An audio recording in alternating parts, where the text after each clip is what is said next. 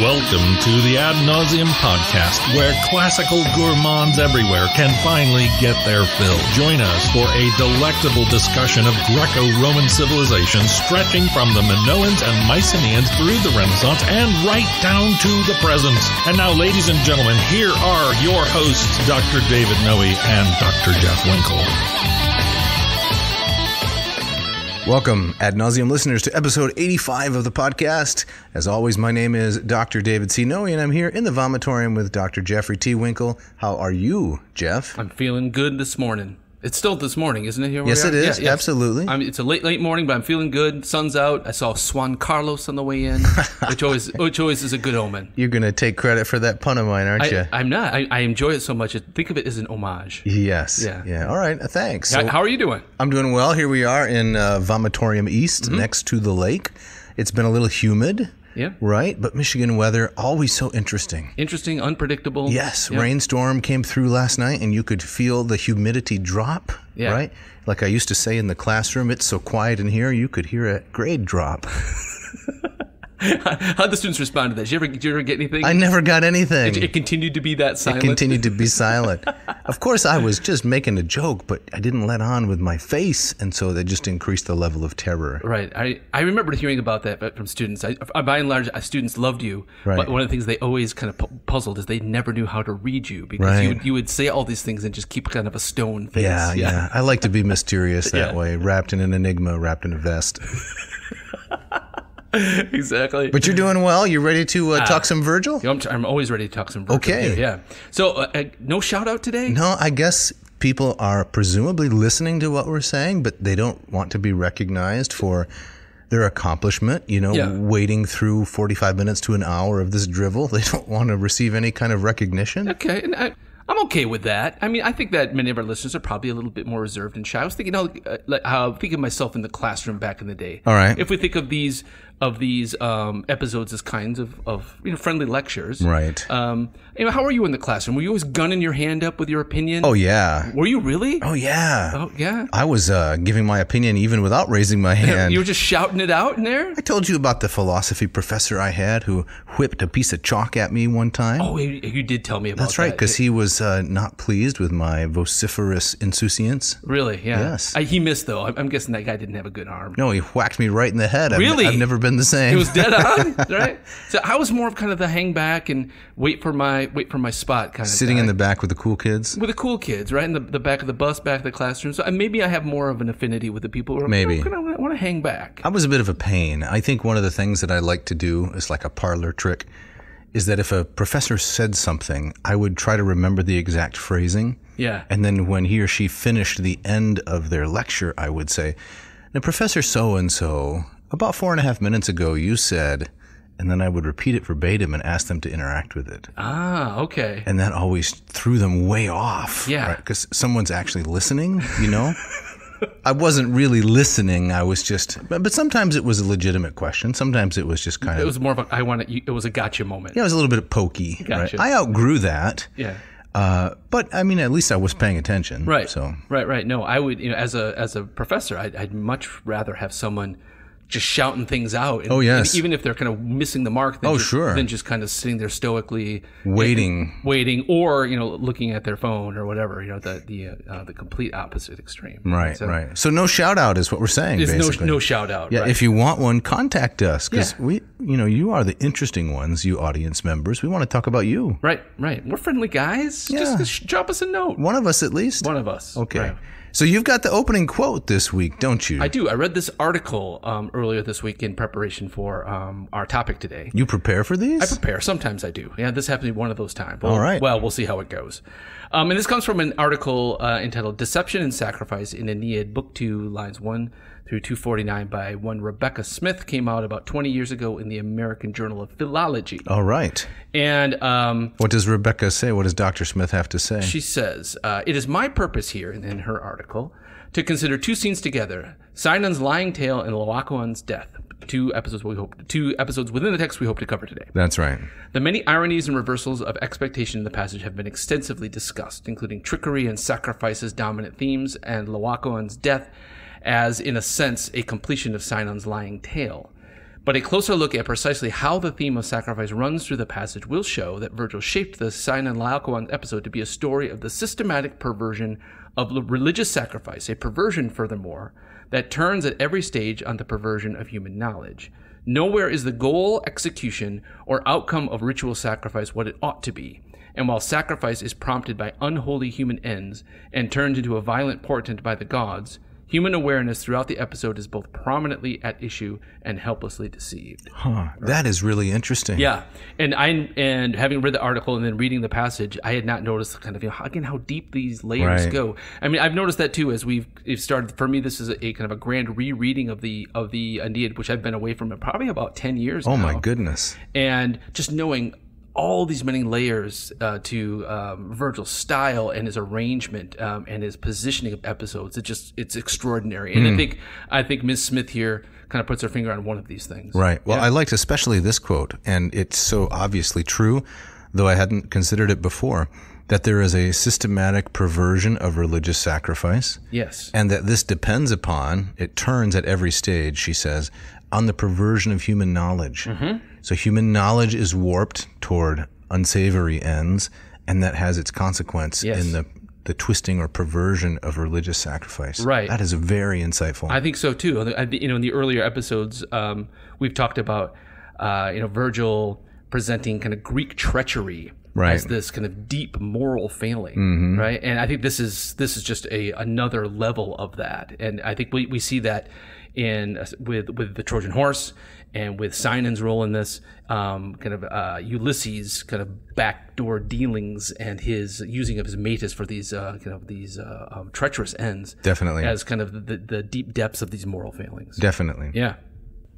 All right, Dave, we're about to dig back into the Aeneid here, but before we do so, tell us a little bit about LLPSI. Yeah, so that stands for Lingua Latina per se illustrata, and this is the Latin course I have developed based on the famous textbook by Orberg.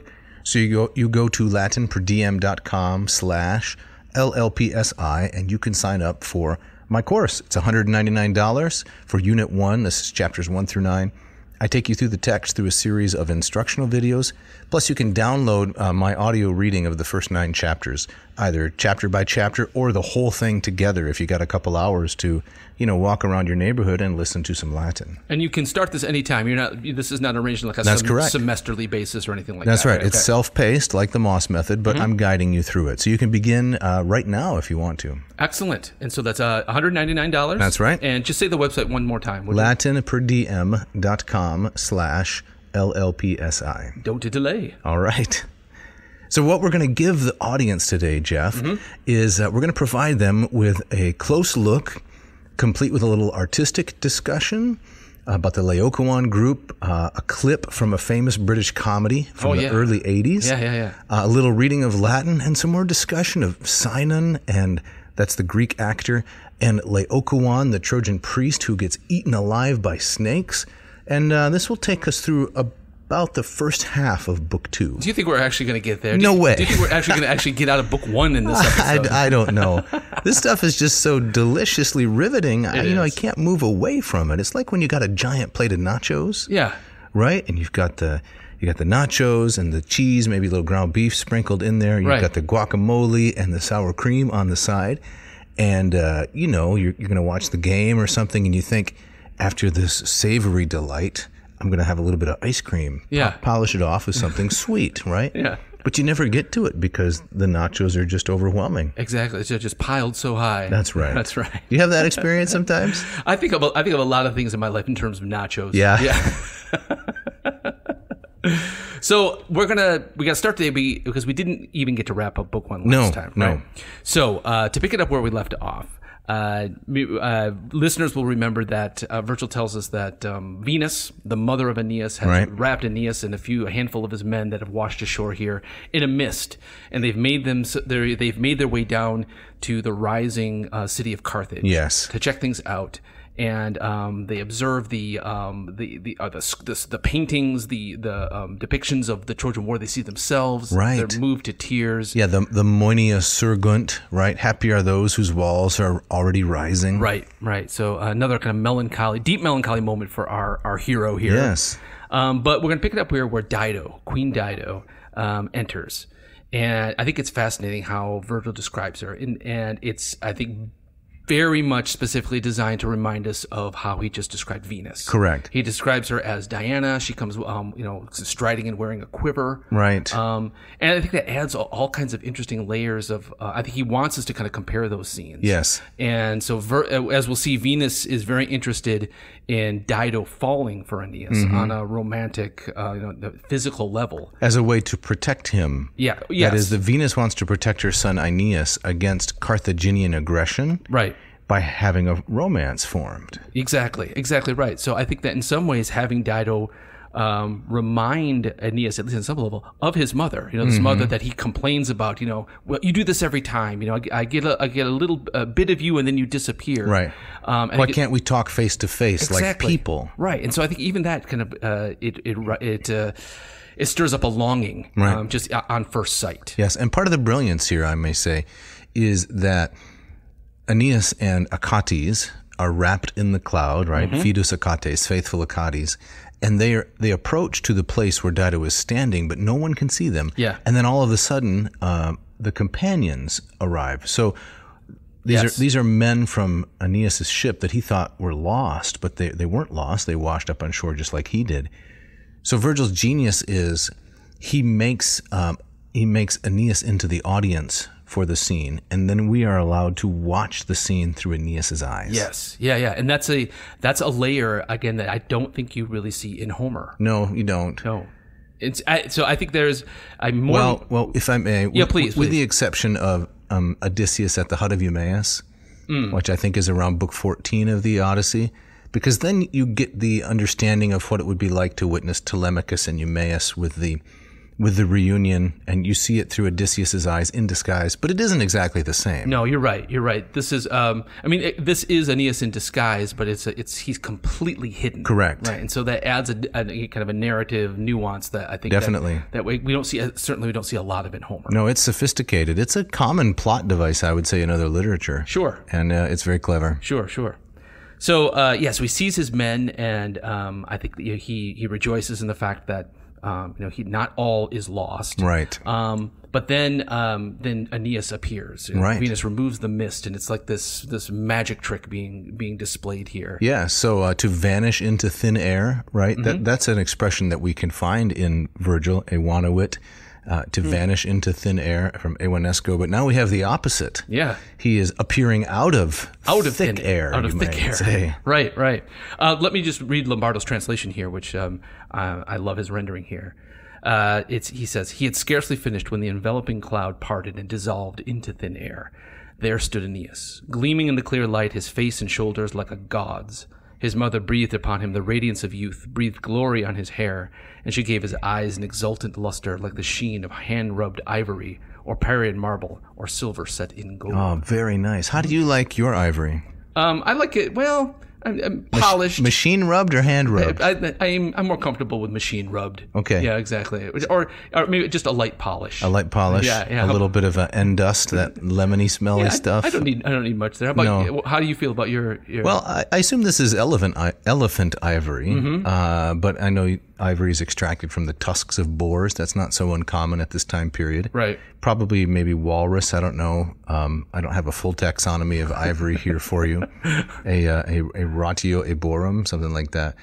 But I think if you polish it, it gets a little bit of that yellow luster because ivory tends to yellow over time. It oxidizes. So if you polish it, it removes a little bit of that yellow luster and makes it kind of shine. Right.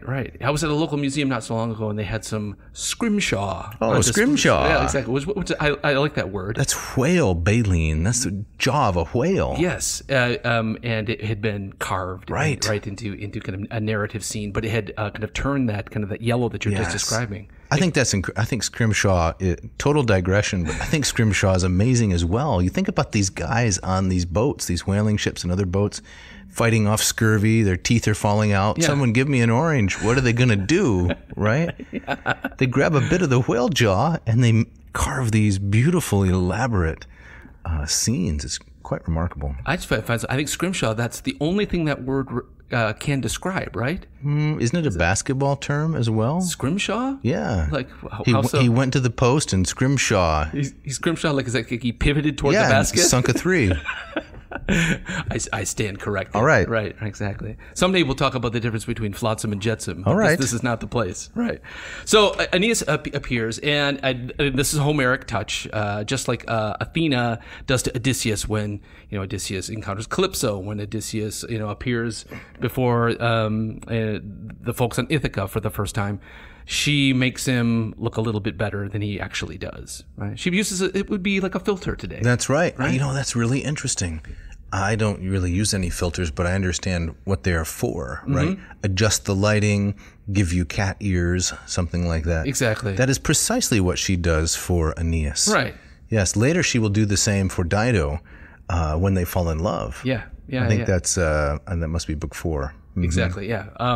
And to compare Venus and Minerva, Aphrodite and Athena here, this is something much more up Venus's alley. Oh yeah, like, making your appearance pop. Right. And so she would have I think a much easier hand at this than Athena would. So what is Venus's plan here? What's driving her? Right. So why is she doing this? Why does she want Aeneas and Dido to get together? Well, she's worried that Juno, if our listeners will remember, is on the side of these Phoenicians, these Carthaginians or Carthaginians to be. Because she hates the Trojans generally. Yes. Juno hates the Trojans. Right. Does not want Aeneas and his men to get to Italy. Right. Though they are fated to do so, and Vergil has told us early on.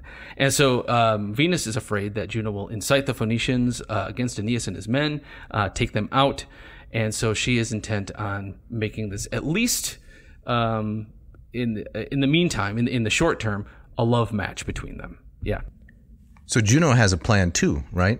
Venus's plan is to protect Aeneas, and Juno's plan is to destroy him. Yes. But they reach a kind of détente, right? They're going to work together temporarily to protect both of their interests. Yeah, and this never works. Of course not. Right. You can't have two goddesses trying to achieve different ends on a team. Yeah. So I think the process by which Venus kind of takes up her side of the story, I think, is really interesting. Okay. Because I think she could have easily, the story could have easily have been, she makes Aeneas look really good, she makes Dido look very good, they're drawn together, and they kind of fall for each other that way. But that's not how she does it. No. Right. She does it through what some people might find a surprising means. She takes the son, Ascanius, and she spirits him away to one of her safe houses. One of her safe houses. It's on Crete, I think. I think, yes, exactly. And hides him away. Deposits him there, and then replaces him with a kind of android, right? It is Cupid, her own son, in disguise. Yeah, which is really I think it's quite strange. One of the things as I was looking through this I wanted to ask you is, why do you think she does this rather than just make those two crazy kids fall in love with each other? Why bring the kid into it? What's going on? Well, one idea that occurs to me is that just like the bribe that Juno made to Aeolus for the nymph Deopeia, more beautiful than all the other nymphs, pulcherrimiforma, I think was the phrase. The bribe there, remember, was a Roman family kind of bribe. Yes. It wasn't just lust. It was, you can have this consummately beautiful nymph, and she'll make you a father of fine children. Right. So I think that part of the Roman ethos is that all of these things are seen in the context of extending one's family. Yeah. And so bringing in the boy, right? Can Aeneas really love Dido if Dido does not love his son? Right. He can't fulfill his role as Appius Aeneas, founding the dynasty, if his love interest hates the child of his former wife. Yeah. So it's not an evil stepmother kind of theme. It's the reverse of that. Right. And I think it's one of the things that makes it extra surprising. Exactly. Now, I was thinking about this more, not as kind of broad. I think you're tying that into kind of the Roman kind of cultural values, really interesting, and I'm very persuaded by that. My observation was much more on a personal level. So Aeneas's wife has died in the fall of Troy. His son survives. Dido also, she loses her spouse. Yes, but she has no children. Exactly. So, and I think that by making Amor look like Ascanius, sometimes called Iulus in the text, and having him sit on Dido's lap. I think it arouses kind of those kind of motherly instincts. Definitely. And it reminds her of perhaps what she longed to have with Sychaeus back in Tyre. So here she has a ready-made family. Yep. Right. And I don't know a lot about this, at least not from personal experience, but my understanding, excuse me, is that these ready-made families, they're often a lot of trouble. Yeah. Often as much trouble as the other kind. Yeah. So Vergil is saying here, look, this has... everything's going to work out exactly like both parties want to, because Dido loves Aeneas by gazing upon his son. Yes. Right? Looks at him, and she falls in love with him because the child reminds her of Aeneas, the father. Yeah. It's a very interesting dynamic. Yeah, and Cupid is doing what Cupid does, but he's not doing it with his bow and arrow. No. But it's much more subtle. Yep. And charm, conversation, yes, gestures, glances. Exactly, yeah. And yes, and just to reiterate, it's a reversal of the whole wicked stepmother motif, which does not begin with Cinderella. This goes way back. Oh, of course. You find it in traditions around the world, but if listeners go back to our Alcestis episodes, oh yes, we one of the themes is that Alcestis, as she's dying, she doesn't want her husband to remarry because she knows how stepmothers are. That's right. And so to have Dido fall for the stranger and for the stranger's child, I think for an original audience, they would have found that very surprising and very interesting. Yes, and it also is a contrast with Juno's own behavior, because Juno is the original wicked stepmother. Right. All of her antagonism and animosity is directed to the children of her husband, children conceived with another, mortal or goddess. Right. So big contrast between Dido and Juno here. Yeah. I mean, so all of these if you start to think about the connections between these characters and then the gods and the larger story, you really see how complex and ornate and intricately organized this story really is. Yes. It's brilliant. Yep. Jeff, before we say goodbye definitively to book one, we have to touch on the Jovian prophecy. Oh, yes. Take it away. Well, remember that long around line 200 in book one, this is something we just passed over quickly, but I'd like to touch on it before we move to book two. Venus comes to her father and complains, why can't Aeneas just have success? And Jupiter reassures her and says, look, the promises I made, he smiles down upon her. The promises I made will be kept. These things have to play out, right? Don't worry. It's all going to work out. And then he lists these really famous lines, and they are, destiny lines for the rest of the epic. He says, this is 278, His ego nec me tasre rum nec tempora pono imperium sine fine dedi. So I have placed on them, on the Romans, neither limits of extent of kingdom nor any extent of time. He says, I have given, dedi, I have given imperium sine fine. I've given power without limit. So this is really important in terms of guiding the destiny of the rest of the epic. Yeah. And it's also how the Romans saw themselves. The author James O'Donnell, in his book on Augustine, he talks about Augustine paying off his debt to Vergil. And it was this one line which really dogged Augustine as he thought about the Roman state and its imminent collapse. Right? Vergil had said 400 years before, I have given them power without limit. Right? Yes, yeah. And that was proving not to be true. But all of Roman culture was enchanted by this idea, right? Romans were exceptional. They would never collapse. Yeah.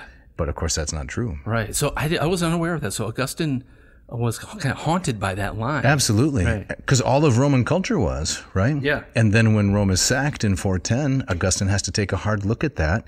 And so he starts to write, in O'Donnell's terms, he starts to write City of God to pay off his debt to Vergil, to basically say, yes, Vergil, your imagination and your worldview, for lack of a better term, has controlled me and all of Roman culture for 400 years, but I have to say goodbye to it because it is at some level false. Yeah. So the kind of the evaporation of the Roman dream, to some degree. Exactly. And Augustine, well said. Augustine himself dies in the throes of that collapse, doesn't he? You're right. Yeah. At 4:30, he's laying in bed in Hippo. Yeah. And the Vandals are sweeping across North Africa. So ending any Roman presence in the very place where our story takes place. Right. Yeah. Carthage and so forth. Exactly. Right. He never saw what happened in Italy that was after him. Yeah. But But this is one of those ideas that just haunted all Romans. Yeah.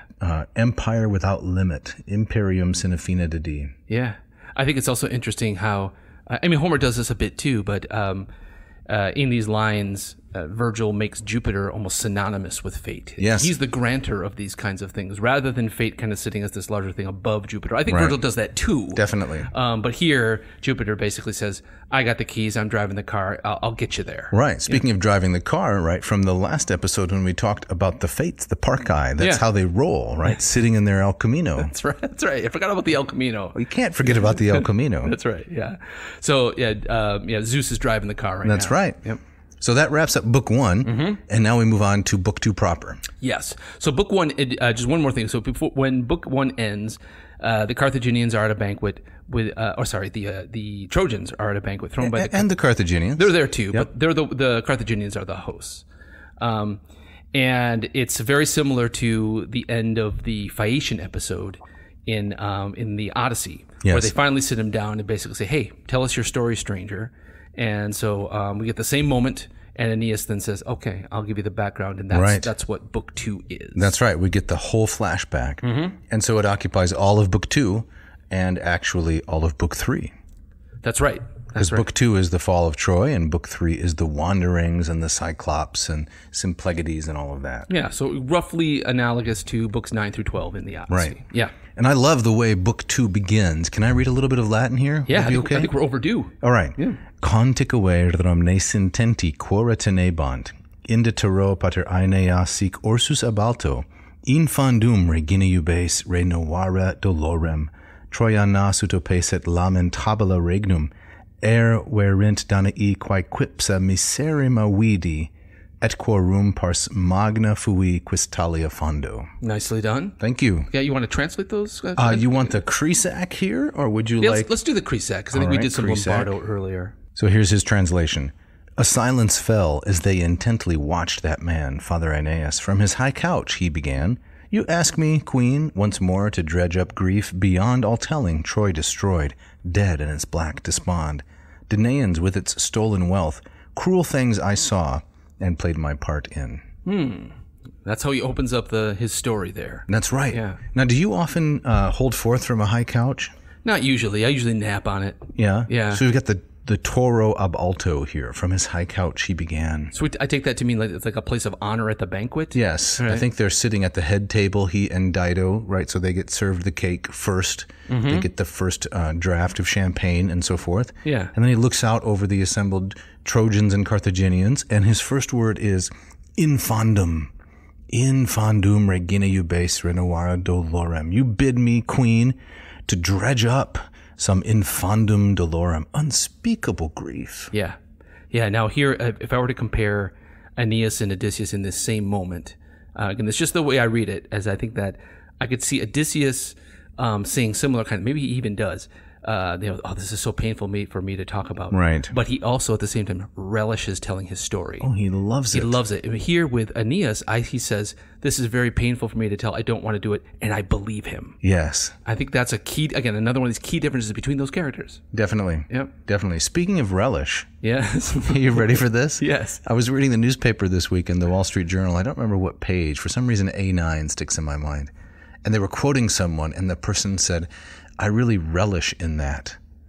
And I thought, that's not how that expression goes. No. You don't relish in something. No, it sounds messy. It does sound pretty awful, doesn't it? It does. And it stuck out at me, the misuse of prepositions. Yeah. So I really relish in that sport.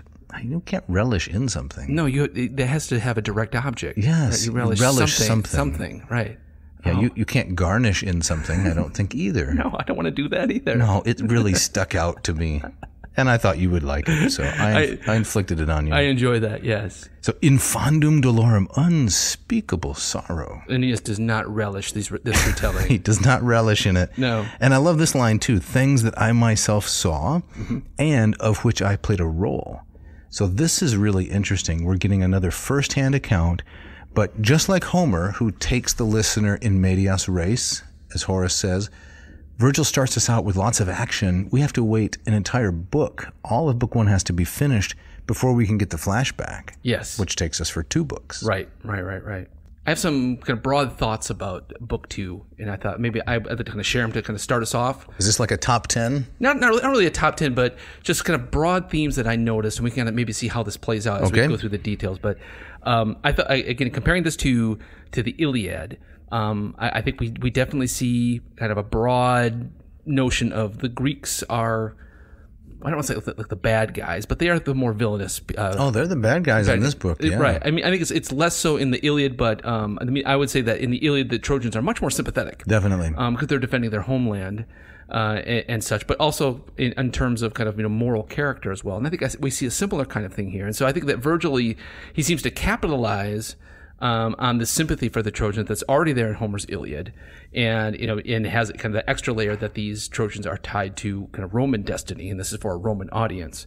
But these Trojans, they've suffered unjustly at the hands of capricious gods, and they seem to be free of the kind of treacherous craftiness that is part and parcel of the Greek character. They're a simple rustic people. Right. They rose to world power accidentally. There was no cunning or shrewdness. No, exactly. That's how they see themselves. Yes. But I thought, as I reread this, I thought that maybe Vergil also seems to be highlighting that kind of guilelessness as a weakness that makes them too trusting, and they're too simple, and that's why they fall into these particular traps. So it's like this idea that we sympathize with them because they don't have these villainous qualities of the Greeks, but because they don't have those villainous qualities, they fall prey to all these other things as well. So it reminds me of this novel, The Idiot, Dostoevsky's novel. And in The Idiot, you might know the main character, I can't remember him, Prince Alyoshin or something. Got the name wrong, but it's an example of what would a really thoroughly nice and innocent person be like. If you could spend time around a person who was really deeply nice, almost perfect in their moral integrity, what would they look like? They'd look like an absolute fool. Yeah. And they'd be so easy to take advantage of. Right. Which is what happens to the person throughout the book. Exactly, right. So I think that like a character like Priam falls into that. He ultimately falls hook, line, and sinker for this trap. Right. And he welcomes the horse into the city, and then everybody knows what happens from there. But it also struck me as we're going to talk more and more about how I think Vergil wants us to read scenes against each other. Yes. So as Aeneas is telling the story of the Trojan horse, Ascanius is sitting on Dido's lap. Isn't Ascanius a kind of Trojan horse? Laying in wait for the Carthaginians. Oh, definitely. Right. So it's Aeneas he's bemoaning the story of the Trojan horse while playing a role in which that very same kind of thing is happening right as he's talking. Although Aeneas is not party to it. He's not party to it. He doesn't know about the deception. It's entirely Venus's doing. Right. And but the other elements of comparison are definitely apt. Yeah, exactly. Yeah. So he doesn't know about the trap, but it's the fact that it's happening as he's telling the story. I think the careful listener, the careful reader kind of recognizes, there's another one of these wonderful pairings that Vergil's doing. Right. Now, this is the only epic-length treatment, isn't it, of the fall of Troy that exists in all of Greco-Roman literature? Right. We get a little bit of the horse story in the Odyssey when Telemachus goes to visit Helen and that's book 4. Menelaus. Yep. And they kind of retell that story, but we get in this flashback, we get this extended treatment of the fall of Troy that, like we see in no other extant account. Right. What about Ovid's treatment in the Metamorphoses that we talked about? I mean, it's very... It takes up one whole line, though, remember? A whole line. It's a lengthy one-line treatment. It's a huge line. Yeah, and so Troy fell in with it Priam. Right, exactly. Thanks a lot, Ovid. Yeah, next. Yeah. So, there's so much to cover here. Yeah, well, let's give just a quick breakdown of the book. Yeah, please. A kind of an outline. And here we're going to rely on the work of T.E. Good. Good. You trying to think of something funny to say? Some cheesy remark?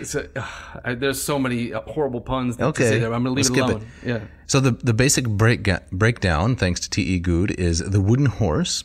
Then we go to Laocoön, the priest of Neptune, Sacerdos Neptuni. There's Sinon, the actor. And then we get the events inside Troy, right? Yeah. Which is Hector appearing to Aeneas in a dream. Aeneas then rushes into battle. We have the rape of Cassandra, the Trojan priestess, by Ajax Oileus, the monster. The death of Priam, slaughtered at the altar. Brutal. Yes. And then Helen, the encounter with Helen. I think this is perhaps the most gripping aspect of the book, because he draws the sword and he says to himself, she is the cause of all of this. I'm going to kill her right now. Yeah. And he's filled with vengeance. Why doesn't he go through with it? Well, let's save that till we get to the Great. yes. Yeah. Then Aeneas goes home to find Papa Anchises, I know, having tea and crumpets or something like that, loads him up on his shoulders, grabs his son Ascanius by the hand, and Creusa, as in the famous Vergil painting, Creusa is trailing behind. She's separated by a few feet from the entourage, and what happens to her? She dies. Oh, so we're going to spoil it right now? Well, we've already talked about that. We know she's dead. Okay. Yeah. And then Creusa's ghost, he goes back to look for her. Creusa's ghost appears to him and says, it's too late. Yeah. Get out of Dodge. It's done. It's over. That's a pretty quick transition from dead to undead right there. Yeah. How long does it take? Well, usually there's at least some kind of process. Do you think there's a waiting period between dying and appeering as a ghost? Insta-ghost, just add water. It's quick. But as you were describing that, I mean, it strikes me so much as Creusa as Eurydice, Creusa as Lot's wife, right? Right. And that kind of the left behind and therefore stranded. Therefore lost forever. Yeah. And of course, the book ends with Troy abandoned, and the whole thing is just going down in flames. And Neptune is taking his giant trident and overturning the very walls he built. It's gripping, exciting stuff. That's right. And then leaves it to be buried awaiting Schliemann. That's right. Hundreds, thousands of years later. Yeah. But we're only going to be able to kind of cover a slice of that today. Speaking of slice, Laocoön and his two sons come to a grisly end, don't they? They do. It's in my top 10. That's right. And speaking of grisly end, it's time for the ads.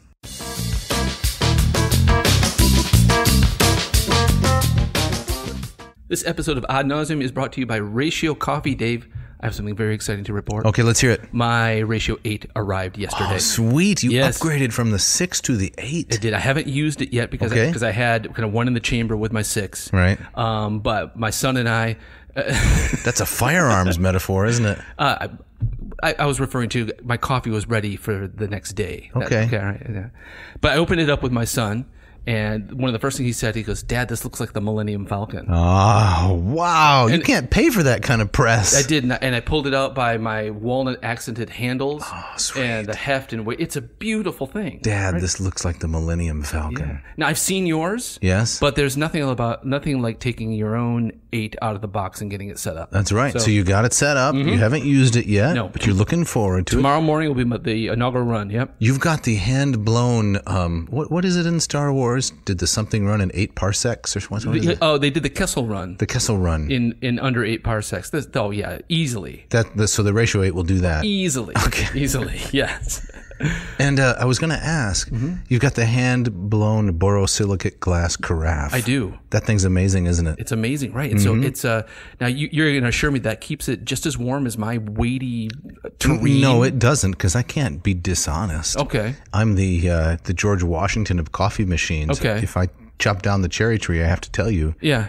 It doesn't keep it warm. You have to serve it right away. Okay. Or pour it into your hulking flagon. Ah, gotcha. Right. Okay. Yeah. So, there's clearly some things I need to learn. Yeah. It's a whole process here. But the learning curve is not steep. No. It's what's the opposite of steep?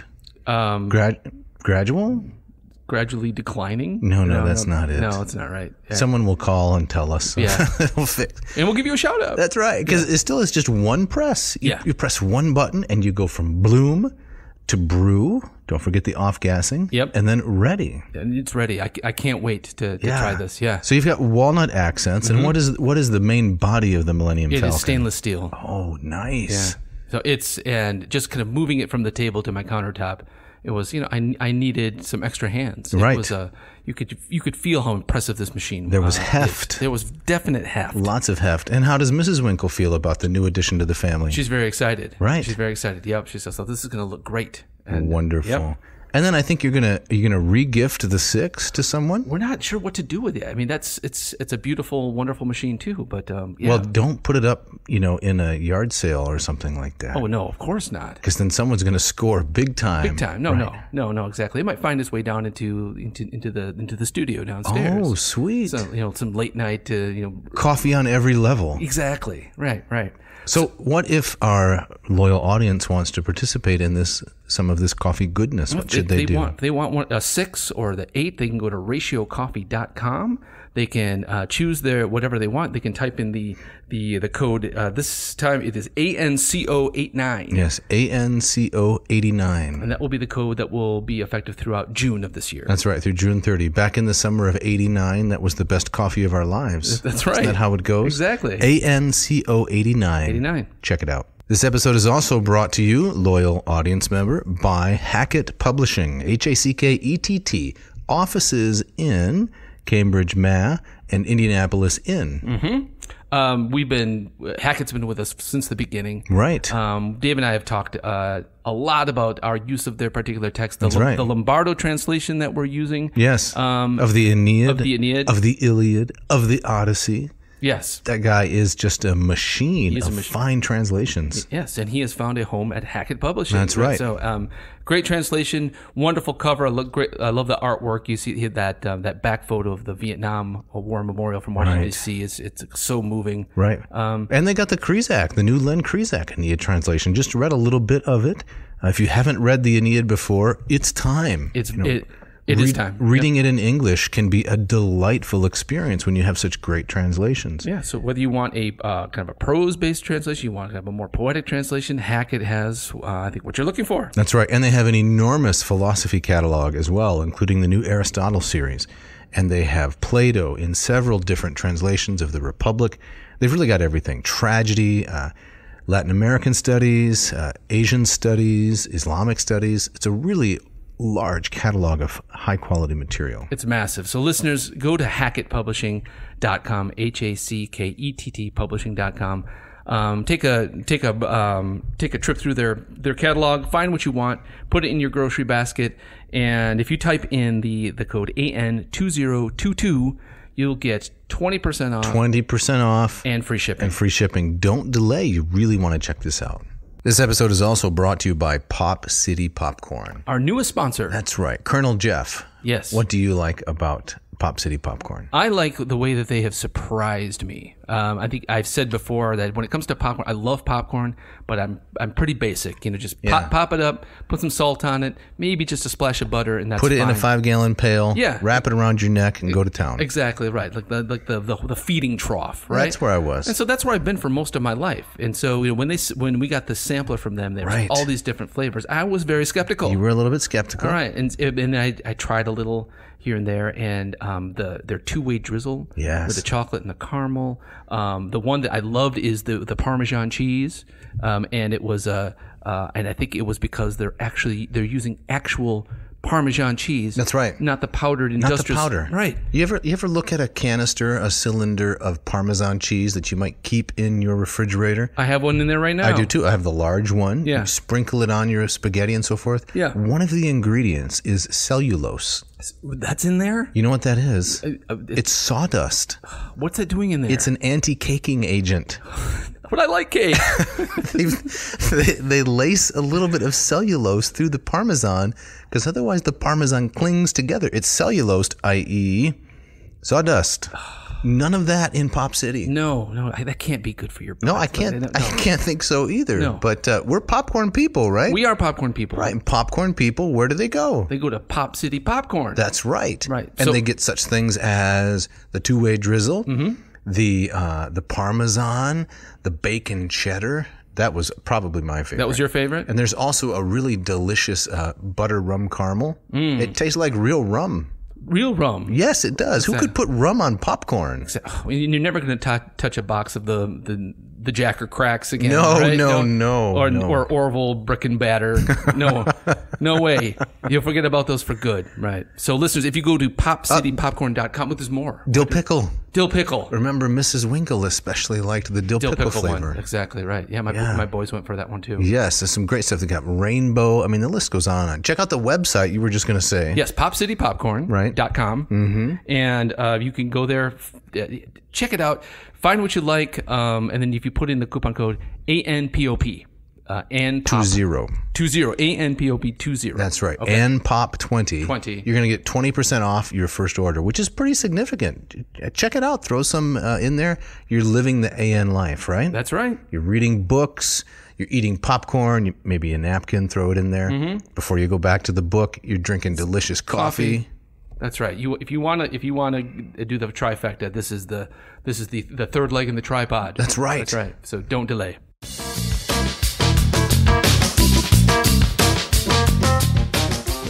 All right, Jeff, as we get back into it, we're at the horse now, aren't we? Yes, we are. One of the most famous tricks, I think, in all of literature. Certainly, I think one of the most famous tricks associated with Odysseus. He's the mastermind behind all of this. Yes.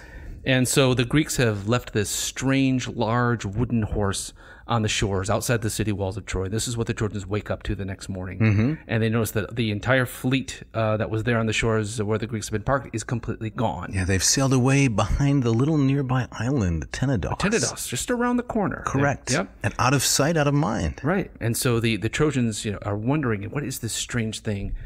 Could it really be that the Greeks have left? There's all kinds of things running through their minds as they see this strange item before them. And in comes Laocoön. Okay. This in one of the most, I think, thrilling but also kind of disturbing episodes in this book, or if not the whole epic. Right. But Laocoön is a Trojan priest. Yes. Usually associated with Neptune. That's right. And he comes running up as the Trojans are wondering about these things, and Laocoön, he gets it. He says he figures it out. He figures it out. He was sacrificing a bull on the shore Yes. that day, and as he was sacrificing, it was raising its horrible bellows toward the sky, foreshadowing, just a little bit. Foremooing, we could call it. That's right. Probably the most famous example of foremooing. I think there's no doubt. That's right. But he comes running up, and he says to his countrymen, are you crazy? Right. This is obviously a ruse. That's right. But would you read a little Latin I'd here? love it. And I'll give a translation. All right, this is line 40. Primus eban tomnis magna comitante caterva le ocoan arden suma de curdret abarca et proco o miseri quae tant insania cives creditus vectos hostis aut ulla putatis dona care redulis dana signotus ulixes. Very nice. Very nice. We didn't get to the thanks. It's so much fun. Yeah. We didn't get to the part about the Greeks bearing gifts. Do you want to keep going there? Yeah, maybe we should. And I'll All give right. Lombardo's translation. Okay. Yeah. Aut hoc inclusi ligna cultandura kiwi, aut haec in nostros fabricatest machina muros, inspectura domos ventura quade super urbi, aut aliquis latet erdror equo ne credite telgri, quid it est timeo daneos et dona farentis. There's those famous lines. Yes. Yes. Lombardo translates thusly. And now Laocoön comes running down from the citadel at the head of a great throng, and in his burning haste he cries from afar, "Are you out of your minds, you poor fools? Are you so easily convinced that the enemy has sailed away? Do you honestly think that any Greek gift comes without treachery? What is Ulysses known for? Either this lumber is hiding Achaeans inside, or it has been built as an engine of war to attack our walls, to spy on our homes and come down on the city from above. Or some other evil lurks inside. Do not trust the horse, Trojans. Whatever it is, I fear the Greeks, even when they bring gifts." No, that's really good. Right. That's really good. He's such a great translator. Great translator. I just love how it's so, there's no middle ground here. Laocoön says, you're out of your minds if you think this is a good thing. Right. But then later on we'll be told, Vergil will tell us through the mouth of Aeneid that the gods blinded them that day. They just wouldn't listen to reason no matter what happened. Exactly. Troy was fated to fall. Right. And I love the detail of what happens next to this. Laocoön's exclamation point is he takes a spear, chucks it at the horse where it sticks and, quivering in its side. And you know why it does that? Why does it do that? Because it's hollow. Right. If the horse were not hollow, the spear would not stick, and it also would not vibrate. Yes. In all my experience of throwing spears at wooden horses, which is vast. Yes, the solid horses, the unfilled ones, the spear makes a dull thud and just falls. It's only when they're hollow that it lodges and then vibrates back and forth. So it's another clue that they are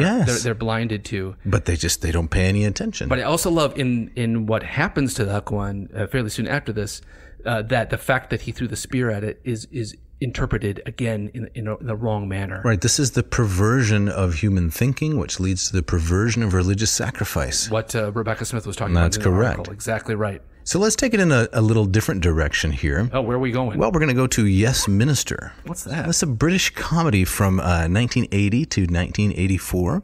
And we have a lovely little clip here which deals with this Trojan horse and don't trust Greeks bearing gifts.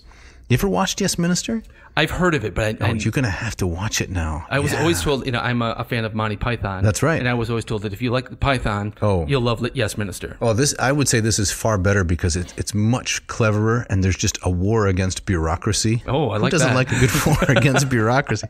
It was written by Anthony Jay and Jonathan Lynn. And Jay was educated at St. Paul's School and Magdalen College, Cambridge. He graduated with first-class honors in classics and comparative philology. So what we're about to listen to was actually written by a classicist, and I think it's just hilarious. Cue it up.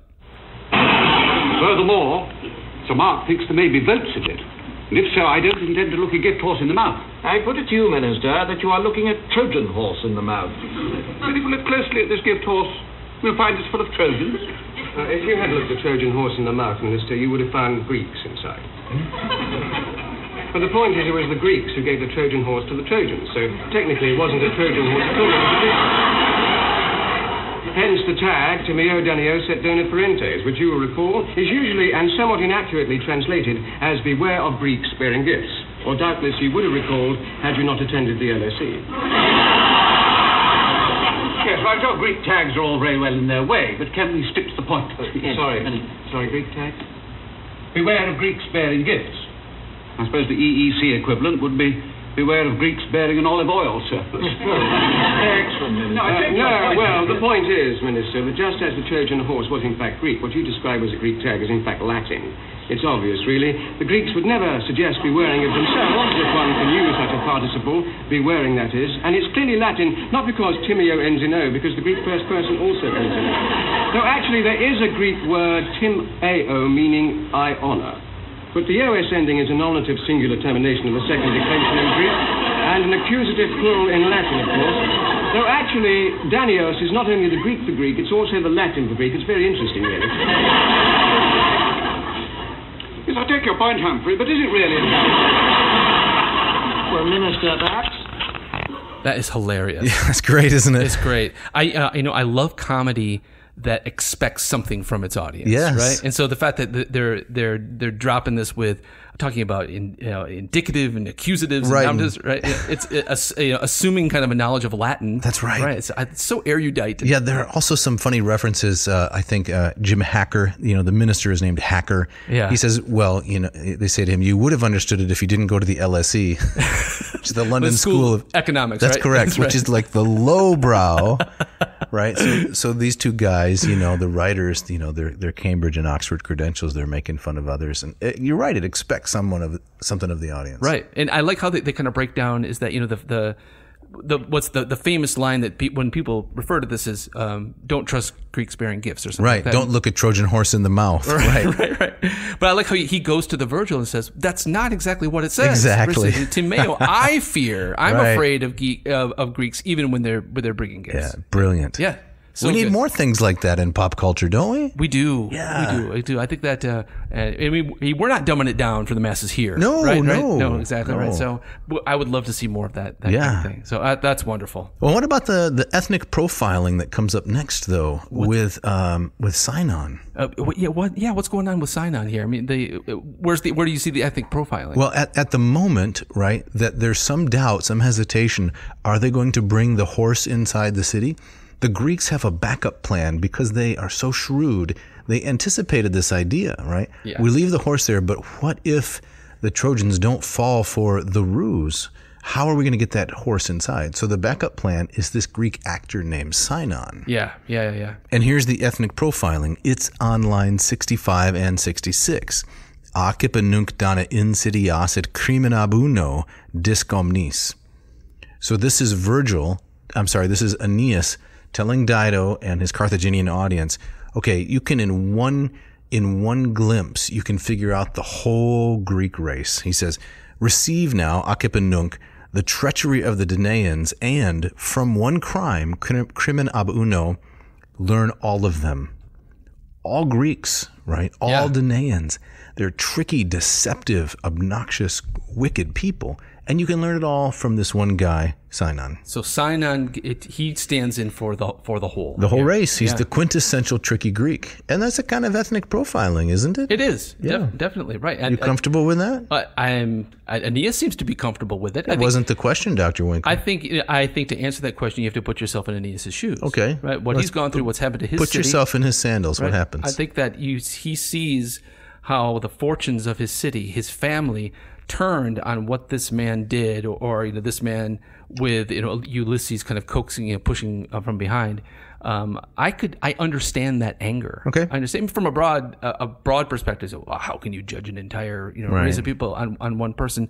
But I think if you consider what this man went through and what he's lost, I understand it. Yeah. Even if I were to tut a little bit from my high couch. That's right. Right. Toro ab alto. Yeah. But of course, also the rest of the Greeks were implicit in this trickery. Sinon is just their representative. He's the actor, but everyone is involved in it. Right. But I think any Roman listening to this would also, Rome, one of the things Rome, of course, is famous for is its deep love of Greek culture and art and architecture and philosophy. So maybe there's a bit of kind of a chip on the shoulder here. Definitely. So, what's Horace's famous line is, Rome captured Greece, but was in turn captured by Greece. Mm-hmm. And so I think there's always that Roman kind of it's wariness. Mm-hmm. They love Greek culture, but they kind of hate that they love Greek culture. Right. So maybe that's all mixed into this too. There's a fly in the ointment. Yeah. So the Sinon character, he shows up kind of bedraggled and dirty and hands tied behind his back. Yes, right. So he looks like he's just run. He's escaped from something. It seems clear, and he runs up and he claims that he was targeted by the Greeks. Right, and by Odysseus in particular. Right. And so he says that, he reminds us that, for the fleet to sail to Troy, that involved a human sacrifice. Iphigenia, Agamemnon had to sacrifice his own daughter. Yeah, at Aulis. And in so doing, sows the seeds for his own destruction upon his return. And the Greeks are kind of saying, what do we do? How long are we going to stay here? How do we get out of this? They consult the oracles. Calchas, the priest of Apollo, is involved again, and Sinon claims he receives an oracle that says, you had to get here with a human sacrifice. You got to leave with a human sacrifice. That's right. And so the question becomes then, who gets to be the sacrifice? Right. And Odysseus really pushes it through. Again, Sinon claims he looked at me. Right. And so, and the reason is there was some old enmity between them. Right. And so Odysseus is settling a score. Right. Right. And the whole theory is that how does it go? The enemy of my friend, right? The enemy of my. No, that's not right. How does that phrase go? Fool me once, blame on you. Fool me twice. The enemy of my enemy is my friend. The enemy of my enemy is my friend. Yes. That's how it goes. Yes. So the enemy of Odysseus is Sinon, and the enemy of the Trojans is Odysseus. Yes. Therefore, Sinon and the Trojans should be friends. Yes. That's the whole basis of the argument. Right. So if the story of Laocoön and the sacrifice is a perversion of religious ritual, then the story of Sinon is a perversion of xenia, or guest friendship, right? Right. It's another overturning of this sacred thing. What do you mean by that? Say more. Well, to refer to the Odyssey once again, I think that if you had to pick kind of one governing moral principle that you see threaded throughout the entire Odyssey is this idea of xenia.